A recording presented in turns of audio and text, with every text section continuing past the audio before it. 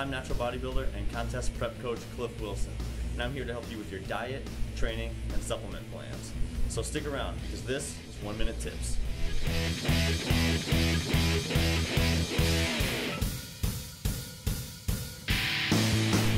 Alright, so in today's tip we're going to be doing a little myth busting.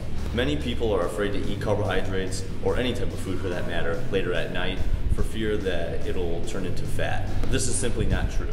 Whether it's the morning, the middle of the day, or in the evening, your body will process calories and carbohydrates in the same way it would at any other time of the day. Even though you are not actively burning calories off while you're sleeping, there's a lot of growth and repair and your body is still functioning and using calories while you're sleeping. So you can eat your carbohydrates in the morning or in the evening, it will not make a difference. In fact, newer studies have even shown that even eating before bed is a possible way to even keep your metabolism a little bit higher. Not to mention, anybody that works out should really take in some sort of protein before going to sleep, since you're going to be fasting for so many hours before your breakfast. So make sure you eat before you go to bed, and you'll see much better results for it.